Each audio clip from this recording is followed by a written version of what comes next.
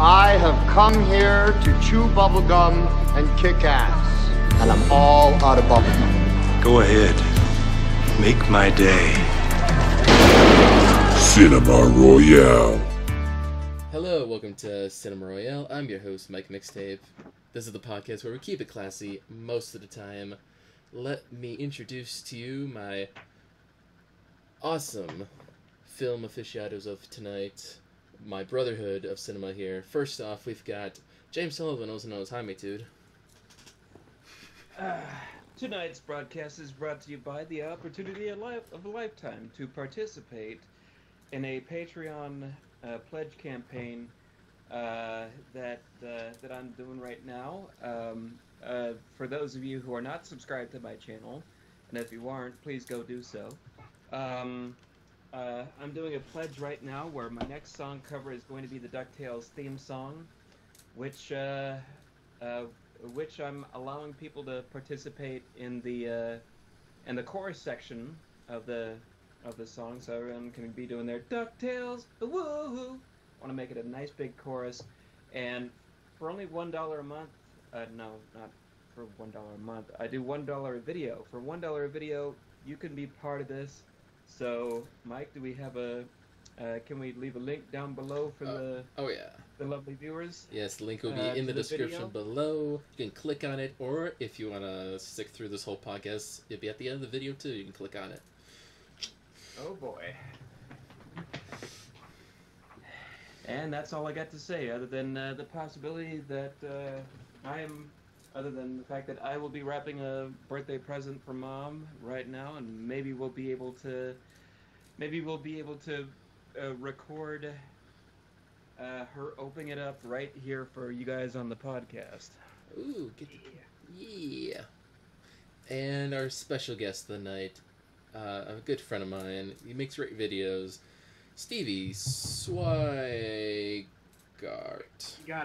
You got it. I know. I was trying to extend it because it's your epic, man. Thanks for coming on. I'm an epic. Oh, no problem. Yeah. Sorry. No, go ahead.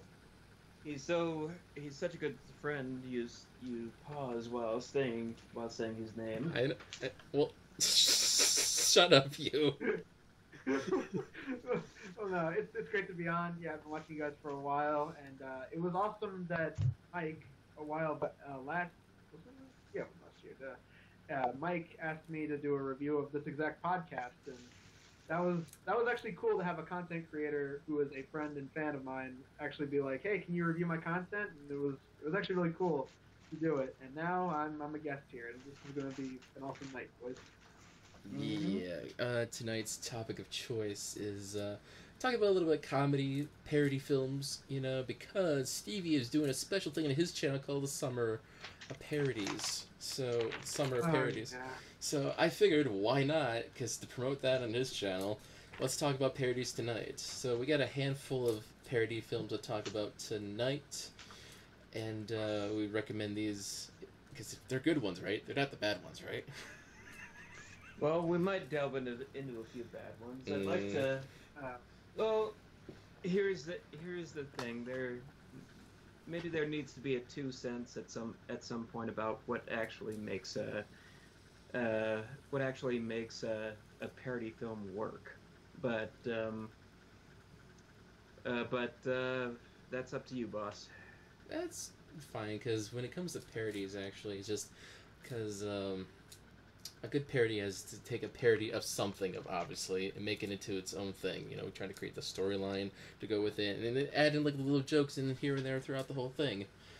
Some movies do that, some movies don't, and I am a sucker for, like, I've seen the bad ones. I've seen, like, Epic Movie. Yeah, I've seen, like, Date Movie. I've seen those in the liking, and oh my god, like I quit after Meet the Spartans. I was like, oh, that was the one I did. Yep. I did that for the first Summer Spoof. That's what it's called. Yeah, Summer that was Spoof, the first yeah. one I ever. Yeah, the next one I'm doing is the Comeback, also known as Sports Movie. that one. David Koechner as the coach, and then you got like the underdog team of misfits. And this is the most unclever joke in the entire trailer. It's and the bartender from Philadelphia, his only dreams are to play ball, which is Invincible, which had Mark Wahlberg. And then they have a Mark Wahlberg lookalike run to the field. Hey guys, I'm just a bartender from Philadelphia, his only dreams are to play ball. These movies feel like they saw the trailers on IMDb and they're like, oh, we can do something with that. Do we have to watch the movie? Nah, that's what good writers do. Just take that and boom, movie.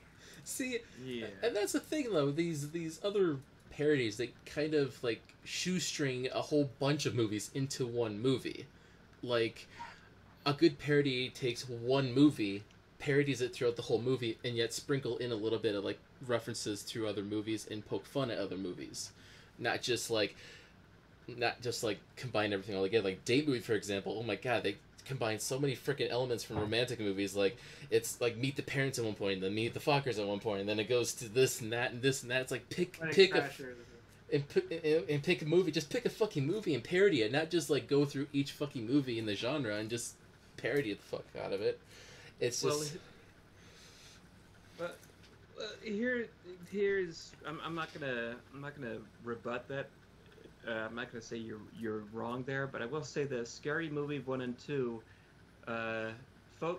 they mainly focused on mainly focused on a certain film universe or a certain type of film universe. Right. You know, the first one was slasher movies. The second one was haunted house movies. And the reason why they worked is because even though they took time to poke fun at other movies in the meantime, they didn't radically jar the universe or rewrite any rules to suddenly accommodate that. It doesn't suddenly become this other movie, and that's the consistent issue with the Seltzer Friedberg productions. The Date Movie, I was almost ready to give a pass on the grounds that it was less painful than the others, but it was not going to get any better. When you have the movie is actually based around the jokes that the original movies had to begin with. Yeah. And therein lies the problem, because they have on the one hand a takeoff on like you said, Meet the Parents. They have a takeoff on the line, I've got nipples, can you milk me? Yeah, and it's like, and it's all nipples. It's like, yeah, yes. Okay. I thought it was sort of funny, but it just like, it's kind of clever. It was kind of clever. It was funny. It was funnier in the original, but then exactly. we go along to other jokes where, like, the guy's faking an orgasm in the middle of a middle of a date, and Yep. you're like, oh, like when Harry met Sally. Right? Yep. I mean, that moment was so perfectly emulated it was so perfectly done in the original film. You can't top that. Yeah. And wow, did you fail? yeah. Yeah. Oh, big Wow, did you time. fail at Oh, topping big that? time. Oh. Like, And here's another problem too. It's that an epic movie did this, like all these movies do. But yeah, you guys nailed it with Date Movie. I've seen a little bit of that. It wasn't as painful as some of their other ones. I think it was like I think it was Friedberg and Seltzer's first one, right? Like not counting Scary Movie, which they were writers on. But 2 out of 6 writers of Scary Movie. Well, Yeah. that's like saying you're going to eat the cheese, but not the bacon and the lettuce. I know, but the problem is like they're referencing comedies, and like I saw the trailer for Comebacks. They're doing the same thing. In Comebacks they reference Dodgeball, and in an epic movie they reference Nacho Libre, and it's like, what? Why would you reference movies that are already funny? The point of a spoof, like here's why Airplane works as a parody, because they took what was a serious movie and they had a bunch of silly shit happening in it, and they made it that everyone was taking all this goofy stuff so seriously. That's what made that funny. Mm-hmm. mm-hmm. Oh, But yeah. with this, it was like watching a lame Mad TV skit where it's like, hey, look, this guy's doing a parody of Nacho Libre. Look, he's doing a really bad Jack Black impression. Nacho! It's like, that was not funny whatsoever. And then, like, in, what was it, in a date movie, like, they had the cat on the toilet, but the joke was that it was, like, crapping loudly. It's like, that's Yeah. so funny. Yeah, It's trying way too hard there. it is. These movies were romantic comedies for that very reason. Comedies, not whatever this shit is. And Oh with my God. epic movie, where's the focus? Oh, What? it's all over the place. It's scatterbrained. You wanna make fun of fantasy movies? Great, make fun of fantasy movies. Pick one. Pick a universe. Pick the Narnia films. Make fun of those, please. But or you can maybe work in Harry Potter because it's a very similar kind of fantasy. But Charlie and the Chocolate Factory. Why? Oh God, and that has the dad from Back to the Future playing Willy Wonka, and that guy Glover, said yeah. Spielberg. Yeah, and he said Spielberg was money grubbing. That is pathetic. Now see, and that's the really sad state of affairs. Because you see, with this film right here, we have a number. It has such a legacy behind it in terms of spoof material. So many different movies, TV shows have poked fun at it, and they've all done so in a loving manner. And what do we get with Charlie and the Chocolate Factory? The only time it's ever been spoofed, at least to my knowledge, is freaking Epic Movie, which has a joke about eating shit out of the sewer line. Yeah, and apparently Willy Wonka's like Sweeney Todd. A pedophile. Oh yeah, that's right. He was a pedophile. But I was He's gonna say like he hacks people up and puts their body parts into candy. I would say that was a clever reference to Sweeney Todd, but clearly Freeberg and Seltzer have the intelligence of water draining through cysts, so clearly they couldn't have done that intentionally. I mean, Yeah, I feel like they. and just watching the trailers. Sorry, what? I feel like eventually they got a little focus, and they did focus on one movie, like Vampire Sucks, obviously Twilight, and Starving Games is basically Hunger Games, but with shit in between. And then Super Fast, a couple of years ago, was a parody of Fast and the Furious movies. So, I mean, I guess they kind of, like, did the focus on the one film parody, but now they just put everything else in it. Yeah. It's too late.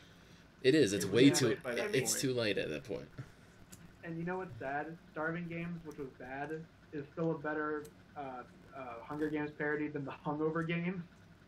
Oh, Oh, I heard about that one. Yeah. nobody asked for either one I know. at that point. I know. Like, it's so stupid. Like, there's skits that have made fun of. Like, there's skits on YouTube. Like, there's stuff on the internet that's funnier than anything that these hacks have made. The fuck? Yes. Best night It's a- ever? Fucking A. Found Oh, yeah, footage. Found footage. Oh, that was dumb. Okay. But do you know what they're working on now? They got 2 upcoming ones. Oh. So, this is way too late now because there's one that's supposed to be out coming out soon, I guess. Who the Fuck Took My Daughter, which is a parody of Taken. Oh, come on. It's a little late for Taken because Taken came out years ago. What the hell's still talking about Taken? Fucking Taken. And then, Mel Brooks is not going to be the only one who did a parody of Star Wars. They're going to do a parody of Star Wars next, after that. Oh. Is that the one with the long title? Yes, the very long title. I can't even, it's like Star Wars Episode XXXIV equal MC2, The Force Awakens, The Last Jedi Who Went Rogue. I hate these guys. I do. I really do. It's, getting ridiculous. It's... Why would you call a movie like what would you call a movie something like that? Well, there's an even worse title. There's another parody. It has a long title too, and I'm trying to remember. 41-year-old virgin who knocked up their Marshall and felt super bad about it. Yes, that's stupid. Yeah, god damn it. Craig Moss is another hack. Like that, he made Breaking Wind, which I'm gonna be looking at that for summer spoof. Breaking Wind, which is an awful parody of Twilight.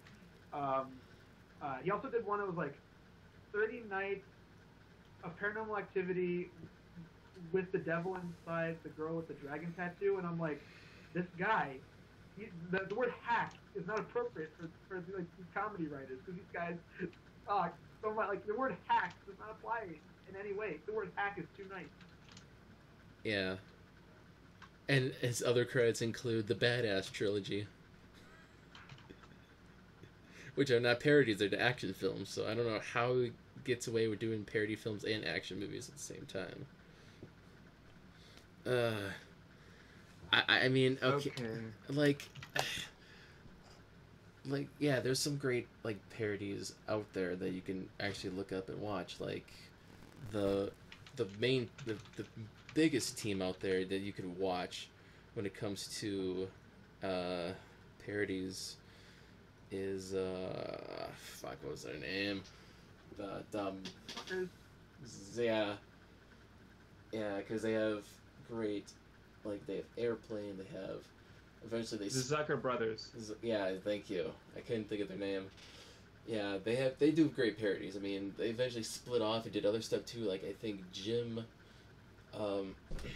did Hot Shots, which I'm gonna talk about, because Hot Shots for me was the perfect combination of parody in every... So I watched both of them. I watched Hot Shots and Hot Shots, but because those two are great. Those two are great. Charlie Sheen, I think he's underappreciated as an actor. Like, he, in his past, he's a great actor. He does great movies, and he pokes fun in Hot Shots and Hot Shots Part Duh. I mean, Hot Shots is a parody of Top Gun, and they they exploit the hell out of that too, because the opening, it's just like, okay, so they obviously do the movie. They just do the kind of the storyline of Top Gun, more or less, but they add their little flair to it, like little cartoony gags. Like, it's very cartoony. Like, there's moments where you just look at it, it's like, what the fuck's going on? Like, there's an opening scene where there was a crash, and the guy's like, oh no, there's a trees, oh, the school's desk, no, oh no, bees, ah! And he falls down, and his helmet hits a branch, and he looks like a deer. He looks to the left, he's like, deer hunting starts at noon. And he's like, uh-oh. Boom. He dies. I'm like... there's like little moments, like, you have to watch very carefully. Like, the gags they do is hilarious. And, like, Charlie Sheen plays a guy named Topper Harvey. Topper. Fucking Right, Topper. I forgot about that. Topper Harvey. The name is just fucking ridiculous. Oh, I mean, I'm trying to remember the little scenes. And later on, he meets up with this love interest, and they're starting to, like, seduce each other and trying to have sex later on. Like, like, her belly is like a grill, so he starts putting like eggs and bacon, and it goes sizzle, and she's like, oh, it's like, what? Because she's so hot. Because she's so hot. Yeah. It's so fucking... I thought of one. This one was good. I forget which one. It might be the second one. There was a great gag where they're being shot at, and a guy shoots, a bullet hits a tree, and then the tree goes, oh! I don't know why. It's such like a Benny Hill gag. That's Yeah. the first... Oh, yeah. Oh, yeah. I mean, and then Hot Shots Part Duh, they spoof Rambo 3. So Topper Hartley comes back as Rambo, like kind of like a Rambo type, to save hostages. And both films poke fun at the Iraqis, like at the Saddam Hussein. So you see Saddam Hussein twice in both movies. So it's like, it's set in the 90s, so it's like, it's kind of, it is kind of dated more or less because it's not current, but it's funny. It's funny because relevant at the time. Well, you couldn't poke enough. You can still poke fun at Saddam Hussein. Yeah. Why not? We still poke fun at Hitler. That's true. I mean, it's because the first one, it's very brief for him because he's like, Topper had these 2 heat-seeking missiles come by, and he's like, all right, I'm just going to use them. And he flies over Saddam Hussein's place, drops a bomb, and the bombs go, uh-oh, blows everything up. And I was like, okay, must have killed him. And then the second one, they bring him back to be the villain in the movie, like, at the end. Yeah. That's funny, too, because there's a fight scene with the president, and it's like, he takes a fire extinguisher and puts it on Saddam and the dog, and they freeze like in Terminator. They spoof Terminator 2, and he's like walking, like, and he gets frozen, knocks him over, and and then he kind of like reforms as the Terminator. But the funny thing is that the dog was frozen too, so he combines with the dog, so he's got like a dog face. Oh my god. That's right. He's got like little puppy ears, and it's. Yeah. But then Are these movies on Netflix or Prime? I gotta know. I don't think they're on either. Like, I had to search. Oh. I know. It sucks. Come on, Netflix and Prime Video. You gotta put them on because these movies are great. There's like the little nuggets of gold. Like, you have to like watch for every little thing. Like, it is just, I can't describe all the jokes in it because it's just, you have to see it for yourself. Like, it's one of my favorite parody movies out there. Like, Hot Shots and Hot Shots Part Duh. It's just, oh my god. I could just, I just can't stop laughing just thinking about all the jokes. Like, in the second one, it's probably on the poster too, where he's like the bow and arrow with a chicken. It's on the poster. And so he runs out of arrows because every time he's shooting an arrow, the guy ducks down and he misses the guy. So there's chickens around the area, so he grabs a chicken, he just stretches out. It's like Clucky, James. It's like Clucky. He stretches out Clucky. And the chicken's going, it just hits him right in the center, and it's like, and then it poops out an egg afterwards. And it goes cock-a-doodle-doo. What the hell? It's such a non sequitur. It's great. Like that's like that's how you that's how you do a good parody movies, when things are just so outlandish and silly. It's cartoonish. That's when you can get away with it. It's cartoony. It's, if you do cartoony elements in a spoof movie, that's how you make good parody movie. It's like you come up with these outlandish parts. Like, oh, there's a part where he's shooting up all the bad guys, and there's like a body count in the corner, and it keeps climbing up, and it's like, and it says, level, RoboCop level, and it keeps going, climbing up, and it goes level, Total Recall level, and it says, it keeps climbing up, and it always said, bloodiest movie ever. I have not seen this movie, but I do remember James Rolfe's favorite shootouts. Yes. List that he did years ago. That's right, he did list that. He mentioned that and just said, "Wow, that's hilarious." They had the audacity to claim to make that claim when there's not a drop of blood on screen. Exactly. That's the funny thing about it. One of the things I remember the most about the sequel part is that. I'll be right back. I gotta look for something. Okay. Keep going. Charlie Sheen is in the boat, and he's like writing like a little diary, and all of a sudden you hear like inner monologue of another character, and it's Martin Sheen, his father, who is reprising his role from Apocalypse Now, and all of a sudden they stand up and look at each other, and they say, "I loved you in Wall Street," because they were both in Wall Street, and I was like, that's the one I remember the most. So. That's a good one. Oh man, like it takes the spoof of like action, like the action genre in general. I mean, Top Gun was more about the flying, which it was just hilarious seeing what they were doing. Like, there's a part in the first movie where they're trying to fight the fighters, like the other planes, and he's like, "Oh shoot, I'm out of missiles." So Charlie Sheen, Topper, he goes, taps on the other planes, like, "Hello, anybody home?" Like with the plane, just like da da da da da. It's just ridiculous. So, I mean, that's how you make a great parody, is just by outlandish, goofy shit. it's just I actually laughed so loud like watching these films again just after all these years. It's just like Hot Shots and Hot Shots per I mean, it's great to watch those. I'm trying to think of other bits out of the movies like they're jumping out of a plane and they're like Geronimo, Geronimo, Geronimo, and you actually see Geronimo saying me. He jumps out of the plane. Yes. I just thought it's like stuff like that. Just and they're like going through the jungle, and there's like I know a shortcut, and they cut through somebody's backyard. So you see the basketball court, and you see the Grillo, and you see these the couple bickering, just passing through a backyard in the jungles. In the jungle. That's good. It's just like, I just wish there's more parody movies that just, try to take one movie and just go with it, and add their flair to it at the end. Yeah. I mean, even in the sequel, like, they even parody Star Wars a very little bit. I mean, with the lightsaber fight between the President of the United States and Saddam Hussein, that they, like, Saddam even, like, talked like Darth Vader for, like, bits, like, I've been waiting to fight you for this long, and it just, like, they had lightsabers at each other. So it was, like, they're so clever with it. Yeah.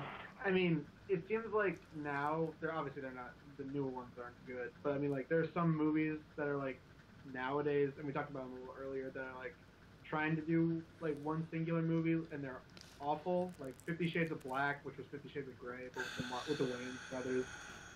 Meet the Blacks, which was supposed to be The Purge, but like, those are awful. Hot Shots and Hot Shots Part 2 are great examples of like taking one singular movie, which were obviously Top Gun and Rambo Part 3, and obviously references along the way, but it was essentially one movie specifically that they were doing. Yeah, exactly. It's I give Charlie Sheen props because he's comedic in these movies. Like, he's funny in these. Like, it's I mean, he's funny in these movies. You look at him now, not so funny anymore.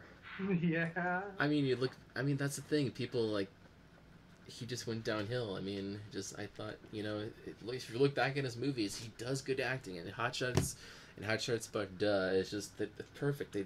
Makes it perfect with this comedic timing and all that stuff with the movie. Back then, he was winning. Mm-hmm. Yeah. I feel so dated for that. That was a 2011 joke. One with Tiger Blood. Yeah. And then there was that whole scene where he was knowingly spreading AIDS to other women, but Oh God, that's right. What's the matter? What happened to you, Charlie Sheen? Did you revert back to being that kid in the police station in Ferris Bueller's Day Off, just going drugs? Oh, are you in here because of drugs? Oh no, this is hilarious because in the first movie, Topper is trying to seduce this one woman, Ramada, I think, and he's like singing a song that's obviously lip singing to the song, and it's like there's a montage they cut to, and it's like they show what movie they show, like Casablanca, they show like they like show Superman, like Charlie Sheen as Superman flying in the air. And the joke is, like, there's a dove that flies on his hand, and they shows it to the girls, like, oh, but they won't get off his hand, so he's, like, shaking it, it's like, oh. So, like, even in the second movie, they explain that it's been years since those two have been apart, and the last time they remember is a date in a restaurant, and they make, like, a live-action Lady in the Tramp where the two guys did this song, like, a parody of the song. And then, right. And then Charlie, they just start doing like the whole thing where they start eating spaghetti, and the first time around it was like a shoelace goes the foot up to his mouth, and then, but then the second time they get they kiss together, and then they just Charlie Sheen does the meatball thing to the girl, and she just takes the fork and eats it. So you could even take a Disney movie and parody it so well with the scene. I mean, you don't see that often. I thought it was like pretty clever just doing a Lady and Tramp thing in the movie. It's like, You know, you just reminded me of something. Years ago, the fellow you named David Zucker had actually announced that he was planning to do at one point a spoof on family films, using his particular formula. But that was around 2008, 2009. After American Carol. Oh, that sucked. That movie was awful. I loved it, but for different reasons. It's like, here's the thing. On one hand, I appreciate, if you guys follow my channel, like I'm moderate. I don't fall under any political party. I can appreciate the fact that there's like right-wing people doing comedy. I really can. But if you're to ask me, like, based on my personal opinion with An American Carol, I feel like it is as clever as Trevor Noah's Daily Show, and by that I'm saying I don't really care for Trevor Noah's Daily Show. Just because I'm sorry, I just think Trevor Noah's not as good as Jon Stewart. Trevor Noah just comes off as wooden. But, yeah. Okay. I will say this, it came in after that. It was going to be called Family Movie, I guess, or something like that. I don't know. But you have to sort of take an idea like that and just wonder why don't those happen often? Why is there not a spoof movie about kids or family movies for kids? yeah, that'd be a good like movie idea, like, because there's so many kids movies out there, and and then kids can probably understand the references. Kids would be like, haha, they're making fun of that and stuff like that. I think the closest we got to a parody movie of family movies recently, and this was not a kids movie. This was made for adults. You guys obviously know which one I'm going to say. It's Sausage Party. So, yeah. That was totally made for adults. That makes sense. That does. Yeah. It's kids movie tropes being parodied more like, but True. Things coming to life. Mm-hmm. Stuff like that. Oh, it looks like a kids movie, therefore we'll show it in front of Finding Dory as a trailer. Yeah. That was a dumb decision on that. Whoever ran that, based on that, they deserve to get fired. Immediately. All right. But yeah, overall, just freaking check out Hot Shots of Hot Shots. But it's just, they're great movies. They're just, I mean, and it's interesting too. One last thing is that Hot Shots even like parody Rocky. That's the one I was thinking of in the montage. The first one was like Charlie Sheen was acting like Sylvester Stallone, all beat up at the end, like Adrian, and it's like now in the sequel he plays Rambo, another Stallone part. So it's kind of cool he did that. But yeah, just check out these movies. They're really great. Charlie Sheen is a gem in these movies. Like, I'm starting to become, a fan of his movies now, going back to his film catalog. So, which reminds me, there's back in the 80s, there was a certain movie that was spoofing a TV show, based on a TV show, sort of. So what was that? That was like 30 years ago, wasn't that, James? Yeah. I believe we're speaking about the 1987 film Dragnet, starring Dan Aykroyd and Tom Hanks. And about, if you think that's a bizarre choice, there, here's a little bit of a history lesson for you. Yes. Yes, there was a TV show called Dragnet back in, let's see, what era was it? 1951. It was produced in color. It was very popular. It ran it ran in reruns for decades afterward. Mm-hmm. Okay. Actually, I'm getting. No, wait. I'm getting mixed. I'm getting mixed sources here. No, the Dragnet TV series was also 1967. Oh, okay. So there's different. Okay, so there's different iterations, but yeah, it was a TV series mainly about two police officers, who solved crimes in the city of Los Angeles, and for the particular time period that it dove into, it was gritty. I mean, I watched the show as a kid. Nowadays, you could watch it and be like, okay, this is safe material. It ran on Nick at Night when I was a kid, so Okay. so that's how.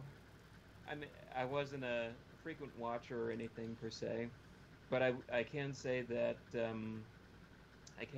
I watched it enough just to be familiar with it, and to give you a sort of taste of the show. Especially with Jack Webb's immortal portrayal as Joe Friday, I want to set the stage for the film a little bit by showing you a clip from the TV show that I actually came across years ago. But it's not a very conventional clip from the show, as you'll probably notice by the editing. Let's just say that this, in terms of everything you need to know about the show and how it ran, this clip sums it up. But I should also let you know that this video was uploaded to YouTube 7 years ago, right after the long-awaited arrest of director Roman Polanski. Oh boy. So, and it brought back my love. It reminded me about what made the show great. Was just how timeless it was, and how poignant it was. So I hope I have the share sound. Yeah, I have the share sound running. Let me know if you guys can see this. Yep. Yep. Okay. Let me know if there's any sound issues. All right, here we go. I think at that time, I had a hard time to persuade myself that it was wrong, because I don't think anybody was hurt. Later on, I realized, I was too close to the forest to see the trees. I know now it was not the right thing to do. But there was no premeditation, it was something that just happened. And I don't understand. Why should I be punished for that pension that I had to young women? Now, you listen to me, you guttermouth punk. I've dealt with you before, and every time I did, it took me a month to wash off the filth. I'll tell you what you did with that girl. You waited for the right little girl to come along. Tuesday afternoon at 4 o'clock, she did. You told her you were going to take her for a ride around the block. You got her in your car. She started to cry. And then you know what you did to her. Get your head up when I'm talking to you. You confessed what you did to that little girl. That was the truth. Now you sit here and tell us that you didn't. That's a lie. Like every hoodlum since Cain up through Capone, you've learned to hide behind some quirk in the law. And mister, now you've graduated. You've moved to the sewer. You're a child molester.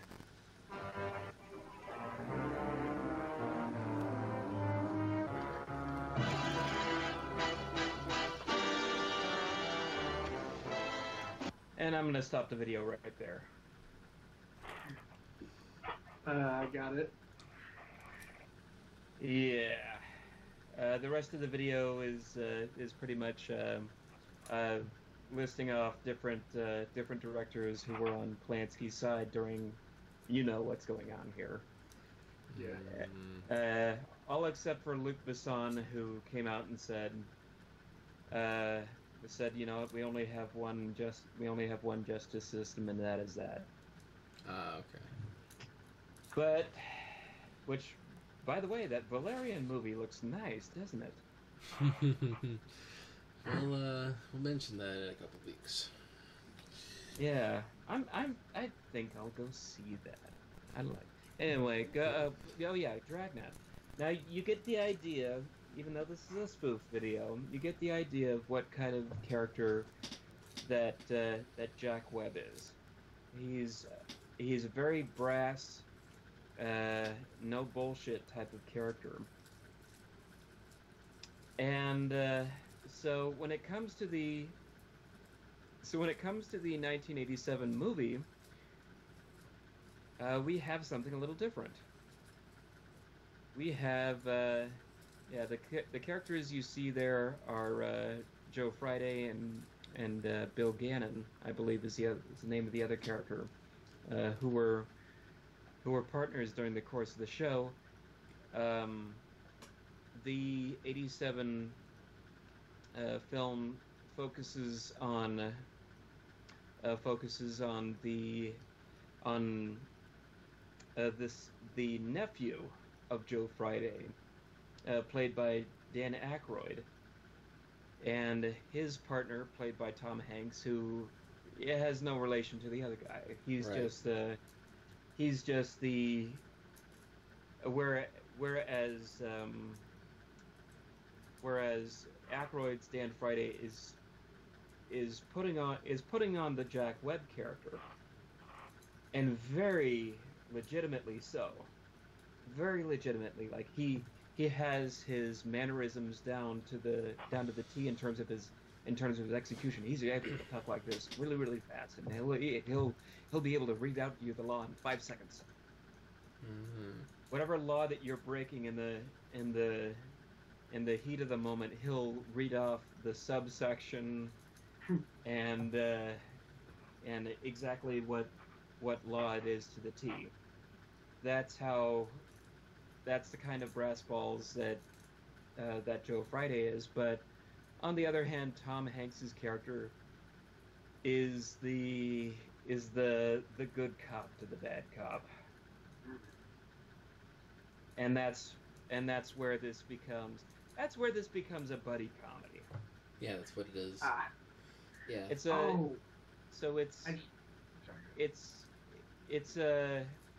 based on the TV show more or less by name, but in the same sense, almost in the same sense that Charlie's Angels the movie is based on the TV show. Right. Yeah. Yeah, I was about to ask, like, because we got movies nowadays like 21 Jump Street and Baywatch that are all based on like these older shows. Starsky and Hutch, which was a while back. Yeah. Yeah, so it's like one of those kind of where they take an old show and make it like a comedy.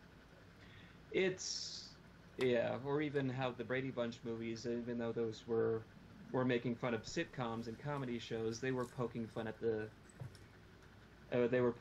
source material as well. That's what I was thinking of too, because that's kind of the new thing now, is taking these TV shows and turning them into movies, and now they're comedies thanks to the 21 Jump Street, and trying to kind of parody in a way, but yet trying to be like the show more or less. So that's what I thought. I was like, when you said Dragnet, I was like, oh, that's another topic we should talk about, because that's kind of our new parody thing now, is with TV show movies, shows based on movies based on TV shows. So, but with Dragnet, but based on Dragnet though, it's kind of like, it is kind of based on the show. It's got the premise of it more or less with the characters, but it's kind of like a parody and homage to the original as well. Yeah.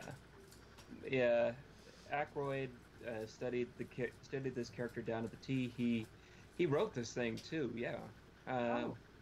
So this was one of this was just his project that he wanted to do.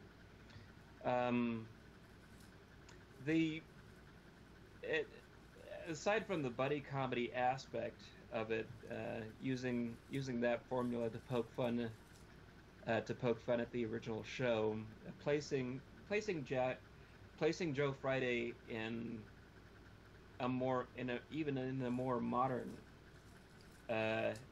atmosphere, sort of removing him from his already somewhat dated element. That's what can also make it funny. But they take the extra step. They're the mystery that they're trying to unravel has to do with a cult that's going around that's going on in the underground in L.A. played by that's headed up by, no surprise, Christopher Plummer, who's a terrific bad guy actor.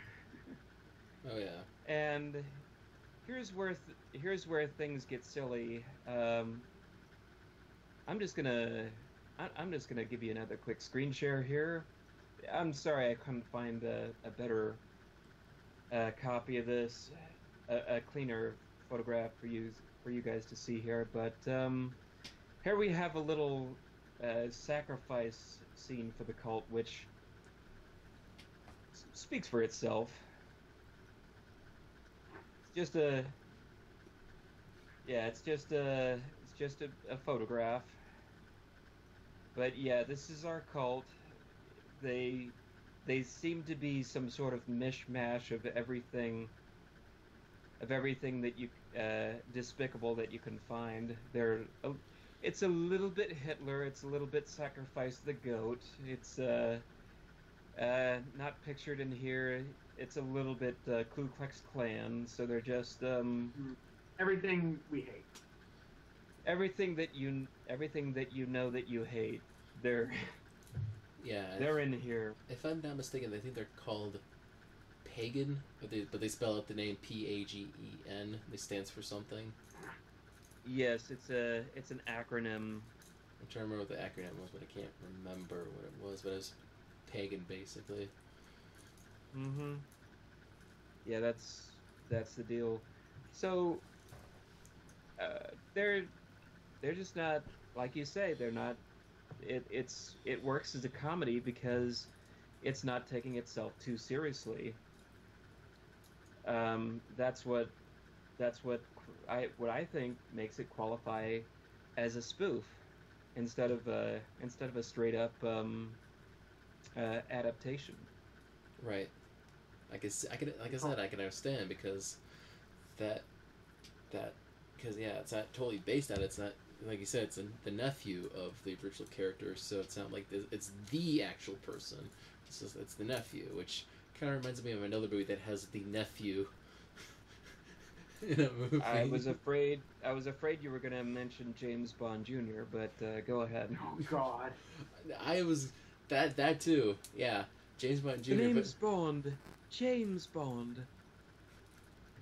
And it makes no sense too. It's like it can't be Junior because it ain't blood. It's not blood. You were not his son. But I was also thinking of Shaft. Oh yeah. Shaft. Samuel L. Jackson playing the nephew of John Shaft, which he's also a John Shaft, but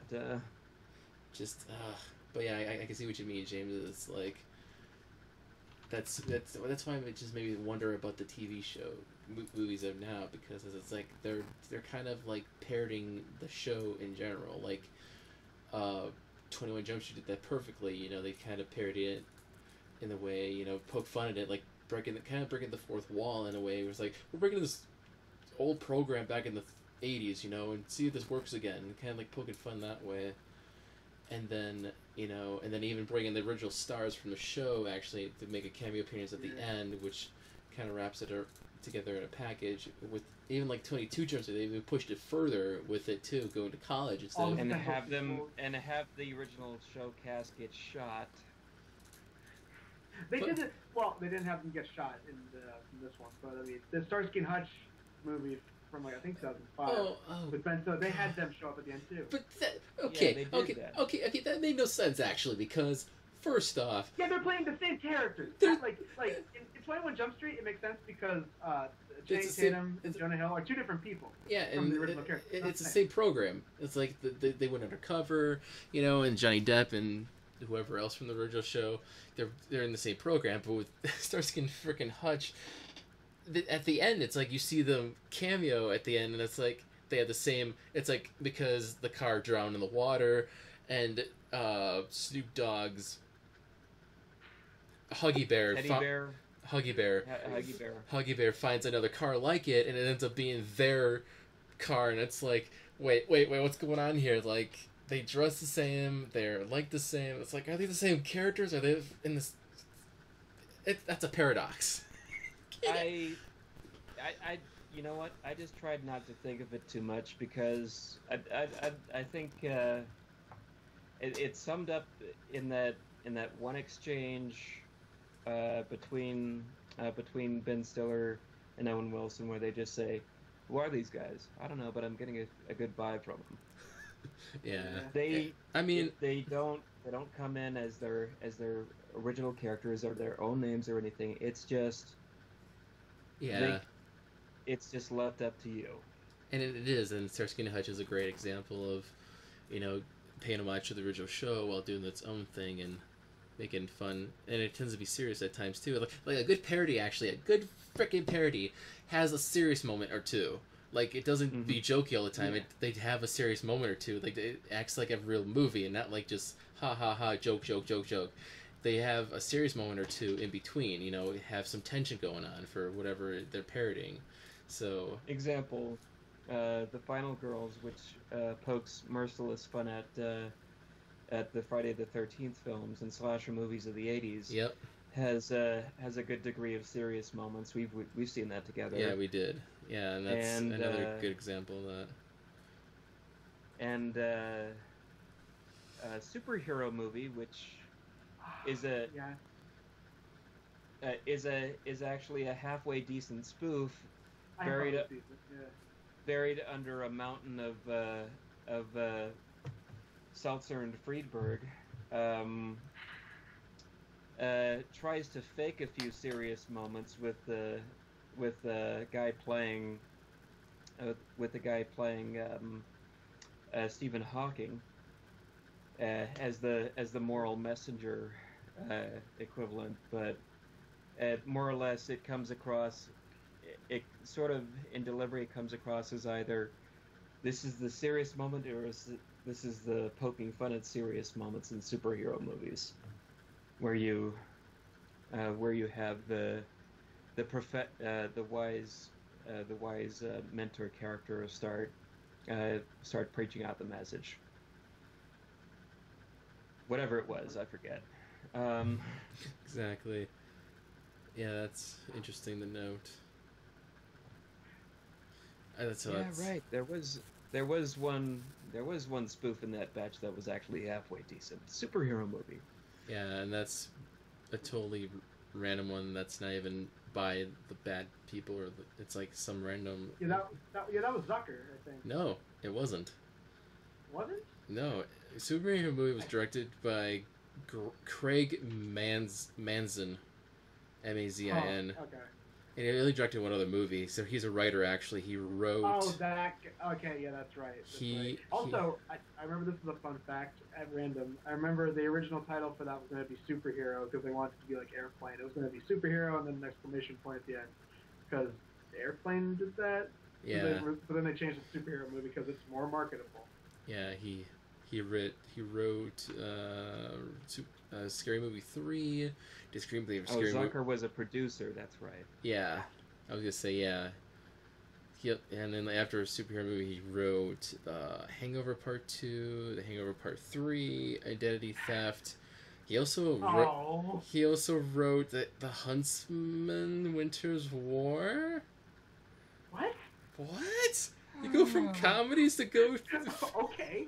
That's a random turn to writing comedies. Right there. Yeah, go from comedies to write a serious like sequel / prequel to Snow White and the Huntsman. That's fucking weird. That's. I mean, how do you transition that way? No wonder that movie looked ridiculous.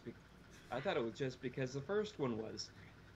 But yeah, I just trying to think of other. I mean, other examples of like this year alone, like had Baywatch and Chips for crying out loud for TV show. Oh god, did you guys see either of those? Because I heard I heard both of those weren't very good. The both weren't. Like I can understand Baywatch is trying to be like parodying the show itself because like why is she running in slow mo? Am I the only person that sees that? It's freaking. I mean, and then Chips, I have no idea because that is a total beast of its own. But I'm just. It's interesting how movies based on TV shows are becoming the new like parody-esque kind of comedies now because they're poking fun at the new movie. Yeah. So, and Dragnet might have been like the first in a long line of those in a way. They were the movies before the movies, and they will continue to be the movies. Oh god! Speaking of movies, that was the movie I was going to discuss. Uh-oh. Okay. Oh, I segued into it for you already. Thank you, James. You're welcome. Perfect. Okay. Perfect. So, yeah, like I mentioned, the movies I was going to do for Summer Spoof, I already did Meet the Spartans, but I was going to do comebacks, and then the third one, final one of this, was going to be Breaking Wind. The movie I decided to do for this podcast is Scary Movie 5. Oh. Now, I'm going to be blunt. I'm going to be honest. I kind of like the first four. Now, the last two, the 3 and 4, they're not as good as the first two. They go, especially the fourth one. They go after way too many movies. The fourth one has like 4 different movies they're parodying. Thank you. Yeah. But, I mean, there's stuff that I think that was funny in it. Does not mean it was a great movie. Doesn't mean it was even a good movie. I just think Scary Movie 4 had funny moments in it.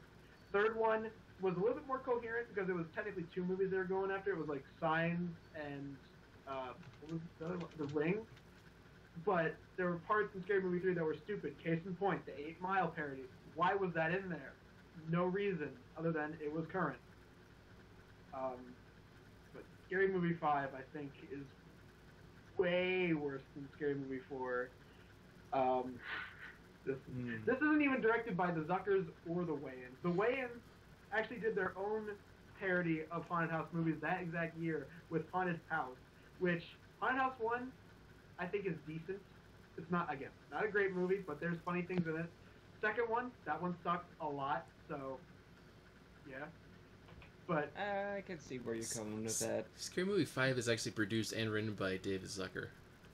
And and it's ghost directed by him and maybe one additional scenes, it says.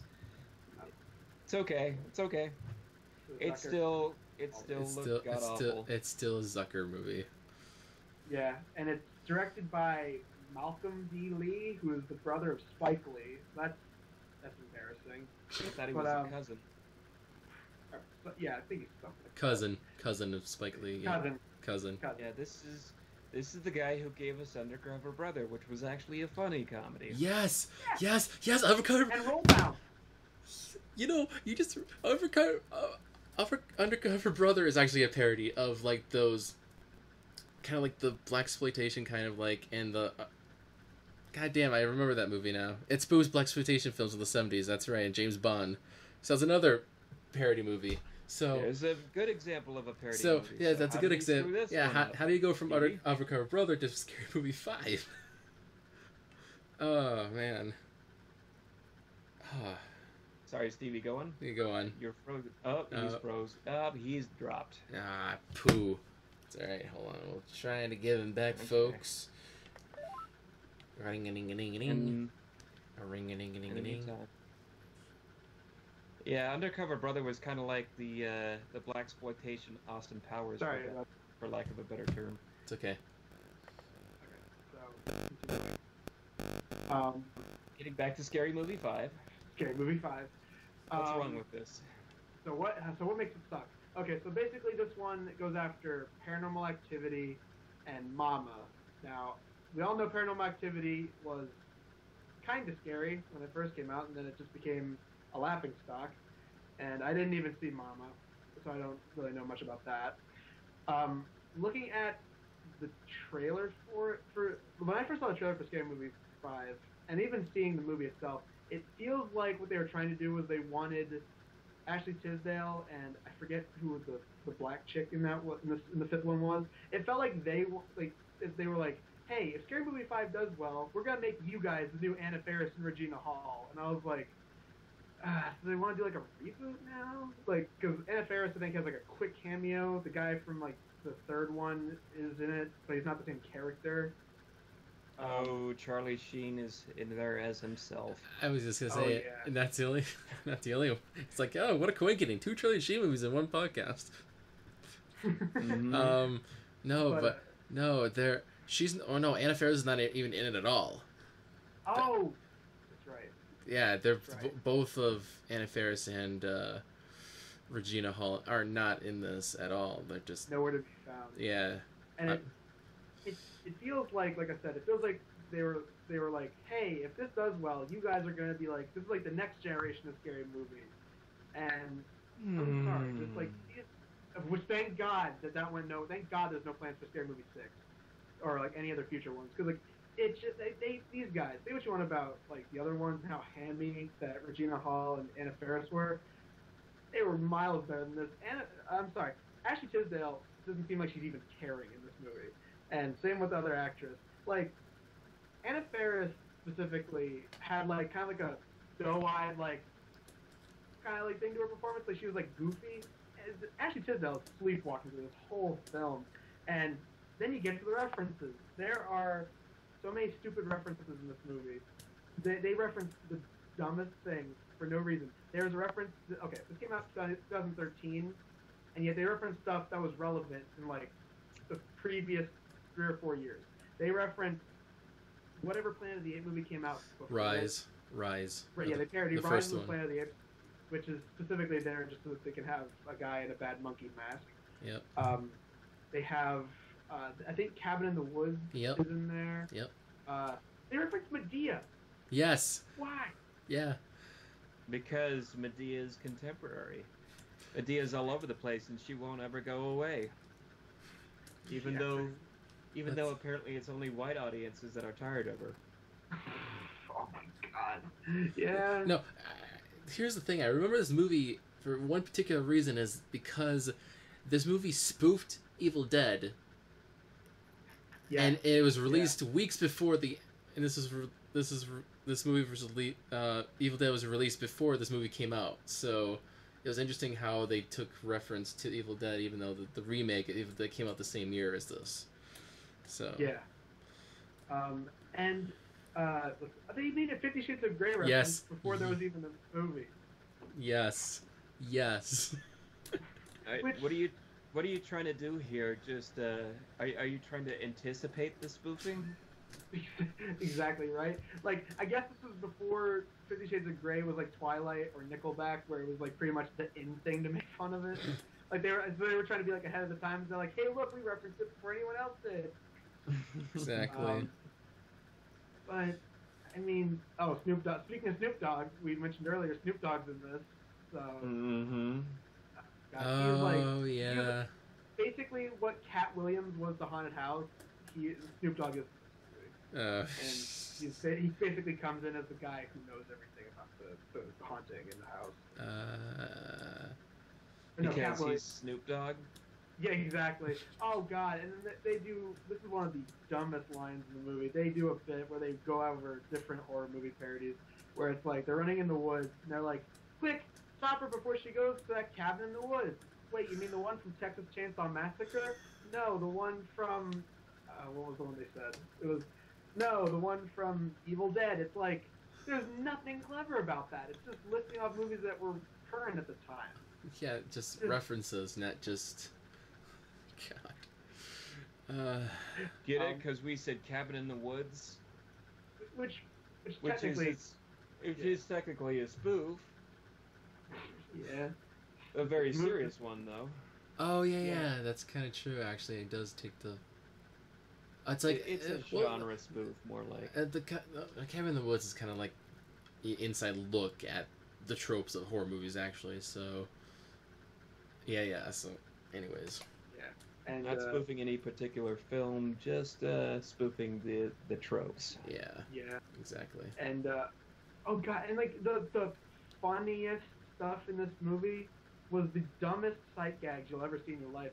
Because like, okay, there's a part where they're in a nightclub and they show a DJ doing turntables, and all of a sudden it zooms up and the turntables are pizzas. That's the joke. What? Okay. What? Okay, another part. They pair. That might be funny in a Chuck E. Cheese advertisement, but Oh god, then they parody Black Swan. Yeah. Why they're referencing Black Swan 3 years after it came out is beyond me. Mm-hmm. And they have a bit where the ballerinas come out and one chick has like a tire around her waist instead of a tutu, and it's like, is it funny because it's stupid? Because that's what this feels like. Look, it's like you look at it and you're like as a still image, you're like kind of funny, but then you look at it like in motion, you're like, no, it's not a joke. When they do is there also a the Honey fight- Boo Boo? There's also a Yeah. Honey Boo Boo scene in there. Yeah, there is. They go up in the attic to see something that's haunted, and then you have this little girl rise up. And she, "Honey Boo Boo Child," because it was relevant when it came out, which reminds me how much I hated Honey Boo Boo so much. Still do. I feel so sorry for that kid. She's gonna I get know. screwed up from that. Yep. From that level of exposure. Oh, it's still going on. I mean, they're not. The freaking mother lost weight, and now she's trying to look hot.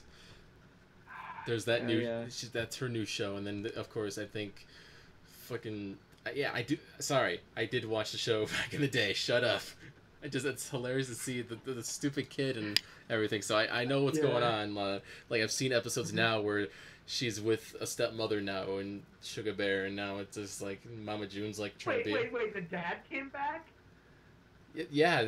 He came back and married some other chick. So now he's in this new show. God. So you see her, Honey Boo Boo, going back and forth between her and the stepmother and Sugar Bear. Now it's so her. I don't freaking care about this family's life.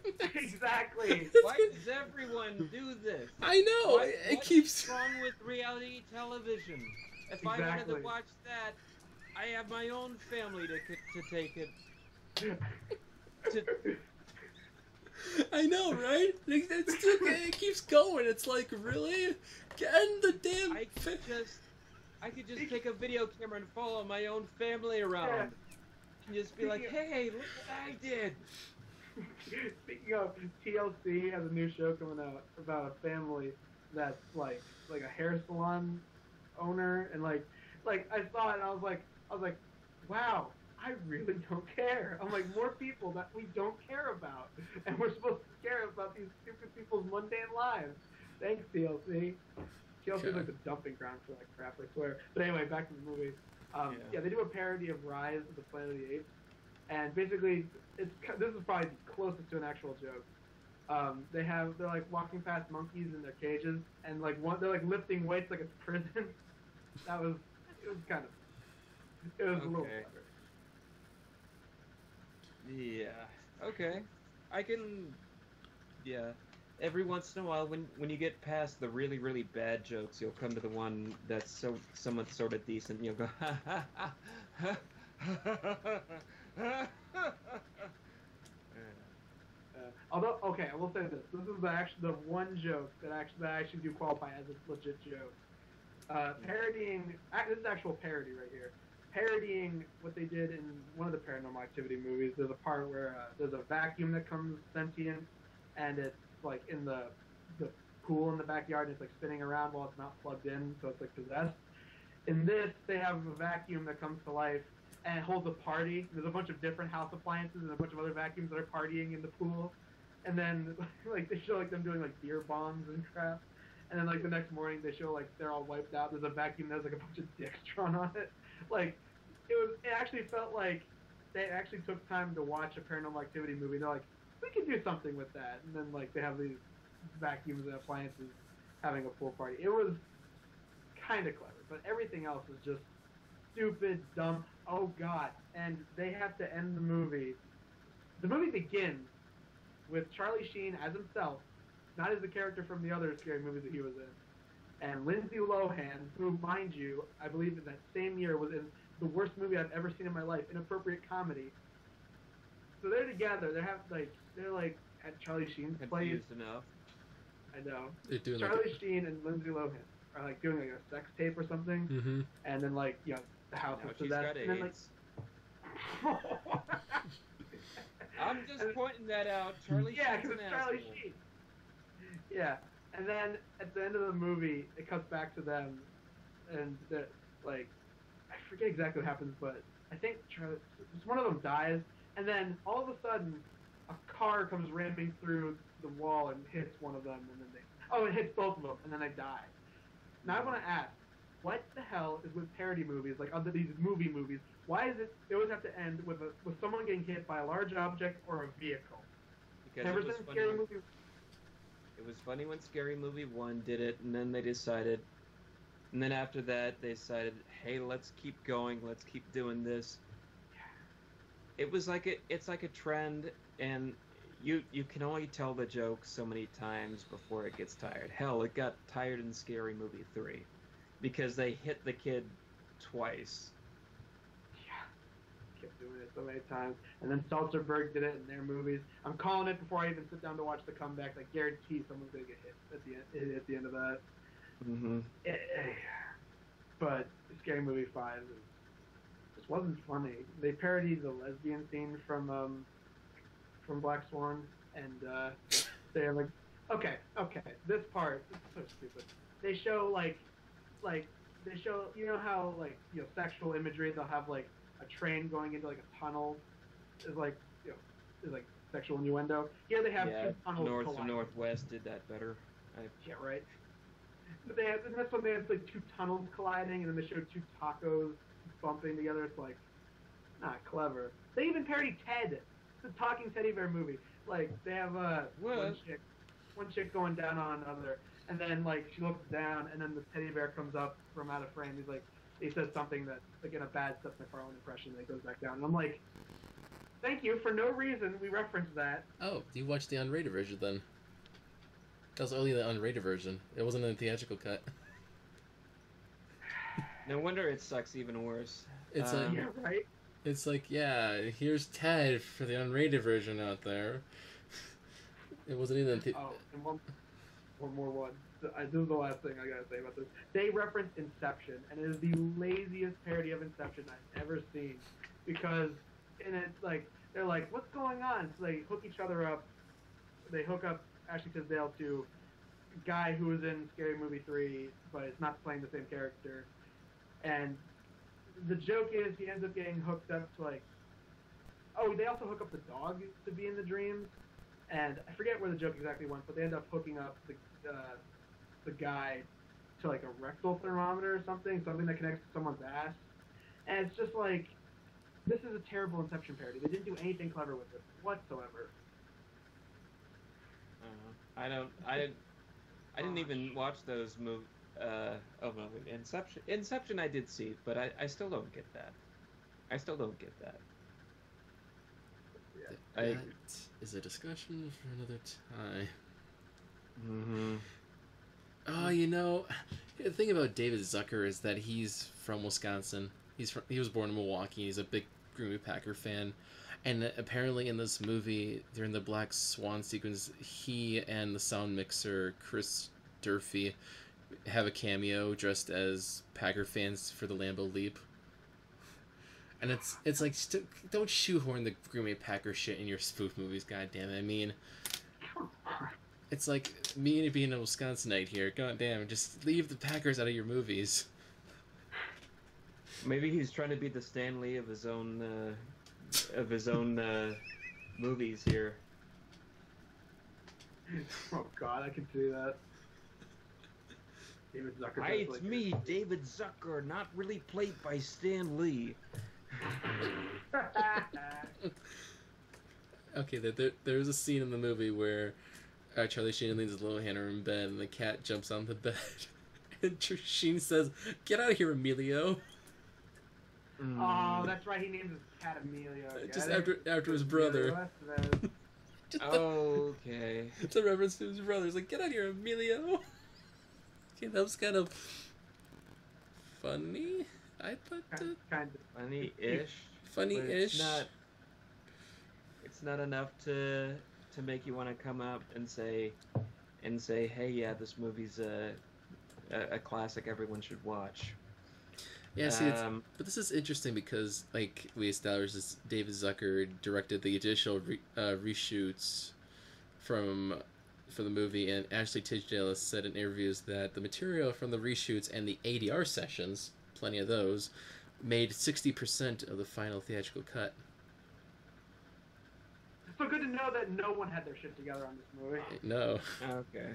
And the director had nothing to do with the editing since he was already engaged in doing the Best Man Holiday at the time. Okay. Mind blown. Mind blown. So go on. Or is there anything else there? Scary movie kind of sucks so much. Now we've sort of briefly tapped upon something else that has equally killed comedy here. I think in a sense. You say you watched the unrated version. Oh god. Okay, yeah. Here's the thing. What is with comedy Unrated. doing unrated versions? Like they're not unrated at all for a majority of them. A lot of times it's the same movie with like 15 minutes extra. Like a good chunk of them don't have nudity in them, so there really is no reason for them to be unrated. Yeah, it's like they just it's like a director's cut. They just add additional scenes that did not make the theatrical cut. Yeah, but in comedies, in particular, it seems to, especially even with spook movies, it seems to be particularly bad. I remember watching, because I hate to go back to this as an example, but another example of how a joke gets killed. When I saw Epic movie, I saw the unrated cut. Okay, I obviously can't show this scene because I didn't even look for it. Hell, I don't want to watch it again. They have the one scene poking fun at the Narnia films where they come across the wardrobe for the first time. It's just sort of wondrous and whatnot, and as soon as they open up the door, a bunch of crap falls out of the wardrobe and lands on them. Okay, guess what? That's kind of funny. Because the joke kind of works there because it's building up to a certain form of payoff. But in the unrated cut, how do they kill it? They have a naked woman running out of the wardrobe, looking around, and then running off again. I know what you're talking about. God damn it! I remember that actually. I remember seeing that version. God damn it! And I'm just like, yeah, she's kind of hot, but what was the point of that? There was no joke to it. Like you said, like it was funny because like you're like, oh, they're building up wonder, whimsy. Obviously, you know a joke's coming, and then boom, you know they open up the wardrobe and a bunch of crap comes out of it. That's funny. It's a clever joke. You know, you don't expect the wardrobe from Lion Witch and the wardrobe to be filled with a bunch of clutter. And then they kill it because no reason whatsoever. Some naked woman just runs out. No reason. I remember reading someone wrote an article about what makes unrated movies terrible, and they poked fun at that scene in particular. They said they paid some chick from the Playboy Mansion $20 to run naked across the screen for no apparent reason, and thus makes it unrated. It wouldn't. I know that's disparaging, but you know what? They might as well have. They might as well have just done that. Yeah, it's some other spoof slash parody movies I would like to bring up just for the last couple of minutes here. I think we got 10 minutes left here, so let's see. Of course, we've got stuff like Shaun of the Dead, Hot Fuzz for Mega Right. Those are kind of parodies of the genre, being like action movies and zombie movies. Austin Powers. And at World's End, you're forgetting Mr. Blood and Ice Cream. That's right. Okay, that wasn't even listed here. Genre parodies. Yeah, genre parodies. Yeah, Austin Powers is actually a really good parody of James Bond in a way. And other spy films. And other spy films, including the Flint films with. Yes. Beforehand, yeah. There's the James Coburn. There's the Naked Gun trilogy. There is not another teen movie, which is a parody of teen movies. So there's genre kind of parody movies out there. Spy Hard, another spy one. Galaxy Quest is considered as a parody movie of. Yeah. That's another. Not just Star Trek, but the Star Trek fandom as well. Yeah. Mm-hmm. I'm trying to see here. A lot of Mel Brooks A lot of Mel Brooks movies are parodies, like Spaceballs and all that stuff. Classic. Blazing Saddles. Another spy one would be Johnny. Young Frankenstein. Yep. And we already did a Mel Brooks episode, so if you want to check that out at the end, you can definitely check that out. Kung Pao Enter the Fist. That one's great. Kung Pao Enter the Fist. Why is this not really remembered? I mean, it's Steve Odekirk. Steve Odekirk he fought hard to find a niche in not just in comedy but in 90s culture, and I think that with that one it was just so dumb it amazingly worked. It's an interesting movie because he took an existing movie, redubbed it, and green screened himself inside of it. Of course, with CGI parts too, with his tongue and the cows. And the Gophers, right? Oh, Gophers too, yeah. Gopher Chucks. Gopher Chucks, yeah. That was on a $10 million budget, 17. Very, very, very, very tight. But considering all that they were doing, I think the effects work was amazing in that movie. Oh yeah. I'm just like, okay, how did? You have to sit down, just watch a couple of the. At the end of the movie, they have a few scenes in the credits. They show you how they did it and whatnot. And when you were watching the film, you're like, I didn't even notice this, or I didn't notice that, because you're paying attention to the film itself. The jokes are carrying the scenes. The stupidity of everything is carrying the scenes. That you're so invested in that, and not what's a special effect and what's not. Although in some cases that you can definitely tell the difference.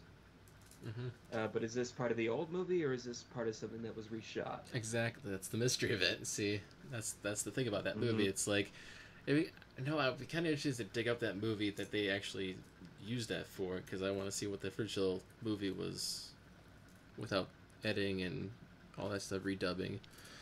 Looking through. Oh, this is Spinal Tap is another one that's kind of a parody of the music documentary. Yeah. Yeah, I just saw that for the first time. That was a lot documentaries are their own genre. That's true. That's true. But they. Borat, Bruno. And, yeah. Recently, they did another one of those too. It was very similar to Spinal Tap. But it was like a pop musician. It had Lonely Island in it. Oh, that's Pop Star. Pop Star, yeah. That is not like a mockumentary. That's kind of like they do that, but it's like a narrative in it with it as well. Yeah, there's a story in it. It's not that good, and I didn't like it that much. It's kind of, yeah. I mean, this is Spinal Tap, and it's a mockumentary, but it's just people, all the musicians are like, this shit's real. This is they believed it 100%. It's like, this is so true. Why are you saying it about my life? MacGruber. Oh, that's right. They made that. Oh god, it was a parody of MacGyver and SNL, and they made that into a movie. Dance. Look, aside from Wayne's World and Blues Brothers, there are like almost no good SNL movies. I know. It's kind of sad. Dance flick. That was okay. Yeah. It could have been a passing of the torch of from one generation of Wayans to another. Yeah. It almost worked in that sense. But it was a flop, and like what happened to Wayans Jr., you know, after that? Never ever out. No. Monty Python is actually great for parodies as well. They do great stuff. Team America World Police is a parody of.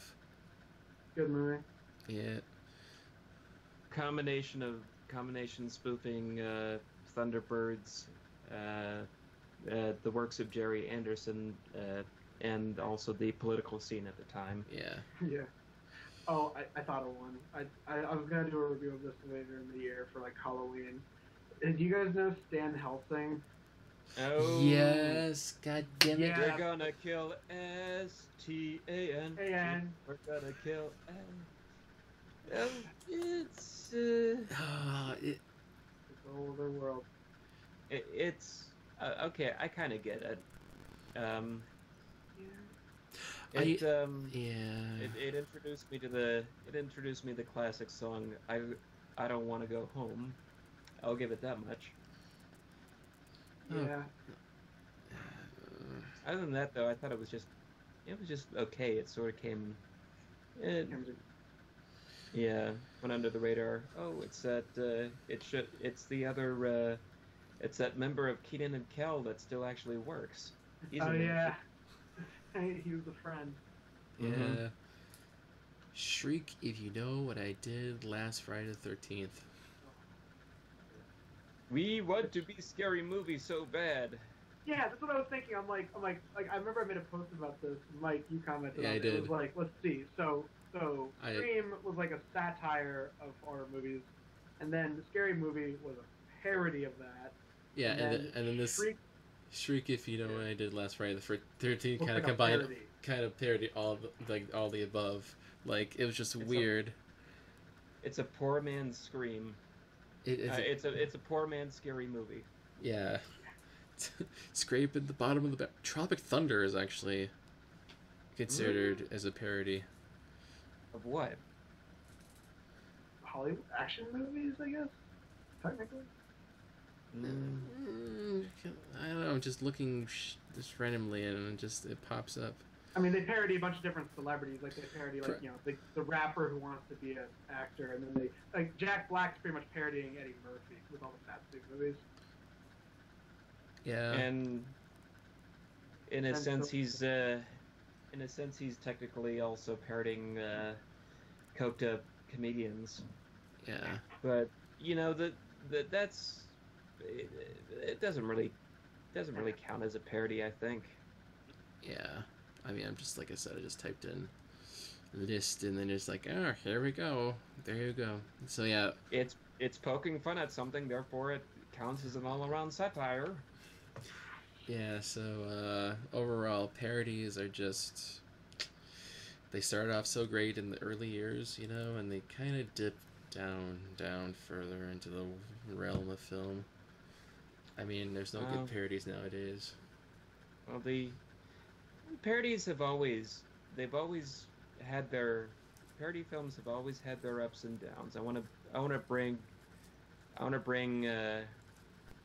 up the case of a film that you guys probably haven't even heard of, and I don't even know if this counts as a film.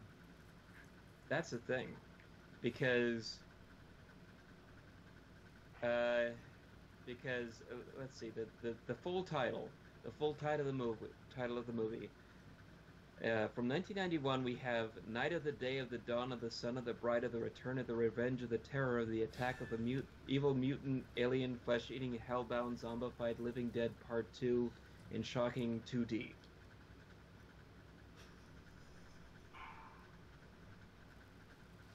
Eat your heart out, Craig Moss. You had parody movies with long titles? Would you like this movie parodies Night of the Living Dead by simply redubbing the movie and adding silly music in there and silly dialogue. And every time a zombie comes in and the blonde gal runs off, she's saying, "Oh no, fags, let's run!" Oh my god. Wait, when did this come out? 91. Fuck. It's not even a case of, oh, this movie hasn't aged well in terms of the comedy.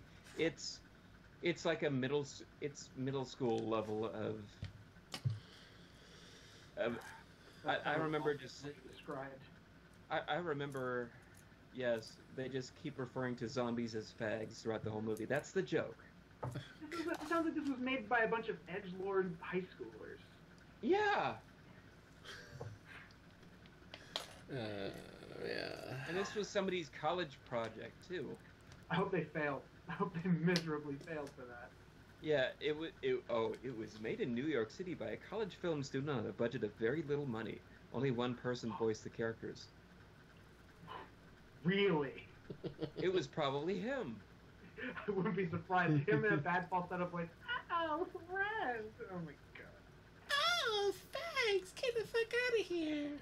Hey man, I don't know what's going on with this fucking fags. I don't know. I don't know what I'm gonna do. That's dumb. That's dumb. Awful. Oh, poor yeah. Poor Romero. His classic. Poor Romero. Well, that's what happens when your film goes in the public domain. Oh, that's true. Like, if you want to see funny dubs of things, that's easy. Watch, well, first of all, watch riff tracks. Those technically count, I guess. Those are amazing. They pretty much pick apart what makes movies suck. Or you can go on Forest. Yes. Or you can watch a bridge series on YouTube, which you got like Team 4-Star, most of the stuff they do. Yeah. Mm-hmm. Yeah. Yeah, that's also considered a part of parody too, right? Redubbing and making jokes that way and cutting scenes in a certain way. That's clever. Yeah. It's a new way of making material funny. I mean, if Kung Pao can do it, so can you. And hopefully you can do it well.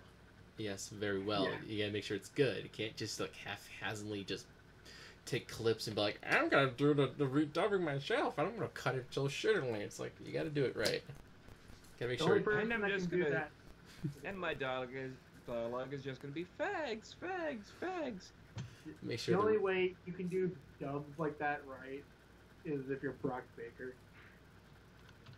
You guys know who that is? I do. I know. I've seen his videos.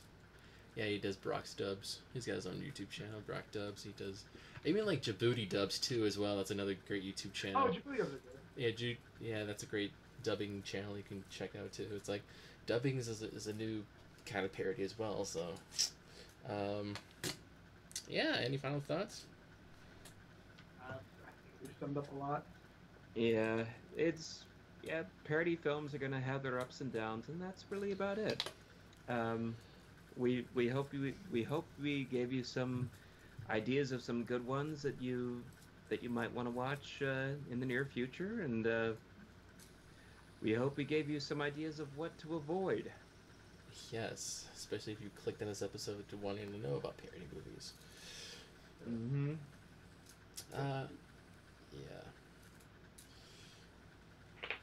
Thank you for listening, watching this particular episode. Give this episode a like if you like this. Share this to people who are interested in parody movies, and subscribe down below. Click that red button down below to check out more podcasts. And And if you're still with us, stay tuned after the video for a little extra plug there. Oh yeah. Right, Mike? Oh yeah, it's there. It's gonna be there. You just see it at the end. You click on it. It'll go straight to there for you. A lot of good stuff. Hooray. A lot of good stuff. Check out the description. I might add some links to James and Stevie, so you can check their stuff and their YouTube channels as well. Give them a subscribe if you haven't already. James, the next episode we're going to venture on, since it's going to be 2 weeks from now, since Valerian is coming out in a couple of weeks, we're going to talk about Luc Besson. Oh! That's why I said we're going to Nice. talk about that later, because it's just when the movie comes out, and it's like, hey, let's talk about Luc Besson. He's got some movies worth talking about, and That movie looks pretty. Parody. It's the next level of The Fifth Element. Yeah, remember that. Yeah, it's definitely trying to resuscitate that portion of your brain. It's like, okay, for those of you who remember that movie that came in the mid to late 90s, that was kind of like Star Wars meets Blade Runner, only a lot more colorful. Yeah, this is an extension of that. Exactly.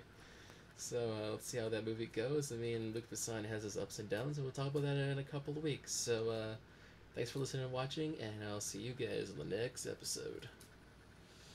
Bye. Right on. Ciao for now.